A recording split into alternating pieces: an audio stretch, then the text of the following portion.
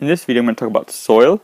So soil is an example of a non-living thing, and remember the last video we talked about examples of living things such as plants, and animals, and fungi, and how they need to have non-living things such as water, light, and air to be able to survive. Now water makes sense because every living thing is made out of water, and they're needed to dissolve their minerals and chemical reactions.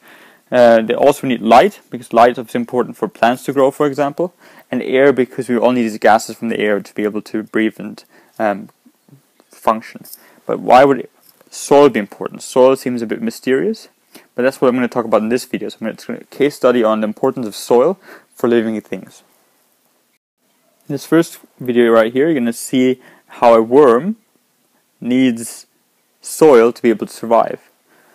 This worm right here is found on the actual pavement, and it's obviously going to have problems because it doesn't move very fast. And if, for example, a bird were to try to find it, it could quite easily find it on the pavement. So this is one example down here. Now let's play as well, where we actually have a bird that tries to find a worm, and it might even be able to catch a worm, but if it's in soil, it's going to be much better protected than if it's just out on the street with no protection. So in here you can see this actual bird looking for a worm, and it'll pick it until it finds something, right? So we have predators who try to find your actual prey. In this case, a worm would be a prey. So for many different creatures, ants and worms and other kind of creatures, the actual soil is their home, but also their shelter. So this is where they live, and this is where they have protection from predators. So that's one important role of soil for living things, a home and shelter. Another important role for soil is that it dissolves water. So you can see quite a bit of mud.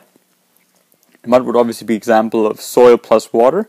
Now even though this is very watery, even the normal soil, so the soil around it that's not full of mud, it's not muddy, even that has lots of water. So soil in general has water, and all living things need water to dissolve. So soil provides that.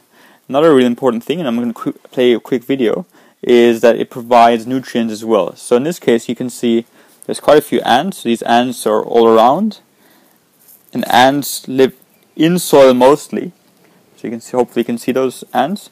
The reason why they love actual soil is because soil has lots of nutrients. So we've got lots of nutrients in soil because all these dying trees and plants, so these would be examples of dead material, when they decay, they will provide nutrients for anything that's living in soil. So the soil provides lots of nutrients to plants, but also to any insects or animals or bacteria, which is why soil is so full of actual living things. Just to sum up the importance of soils, some of the parts that we covered so far, we said that soil is a very important home and shelter to many living things, such as bacteria. There's actually billions of bacteria in just a tiny gram of soil, but also bigger things such as worms or insects, and even plants obviously. So it's a home to many different living things. It also supplies nutrients. Remember, soil is basically lots of decaying material. Decaying means dying material or dead material, which will decay and provide nutrients to the new living things that want to grow there.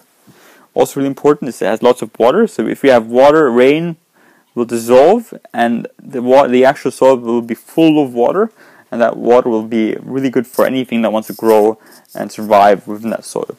The last thing I haven't talked about in much detail yet is that it also allows for sun to reach anything that needs it. So for example, in this case, I'm just drawing some sun rays. Plants require sun, and because the soil is so far close to the surface on the ground, that is actually really good because it will allow those plants to reach that sunlight and grow from that sunlight. So it allows us to have a home and shelter for living things. It supplies nutrients, it supplies water, which is important for living things, and it also allows light for plants to grow as well. So those are just some examples of the importance of soils to living things in general.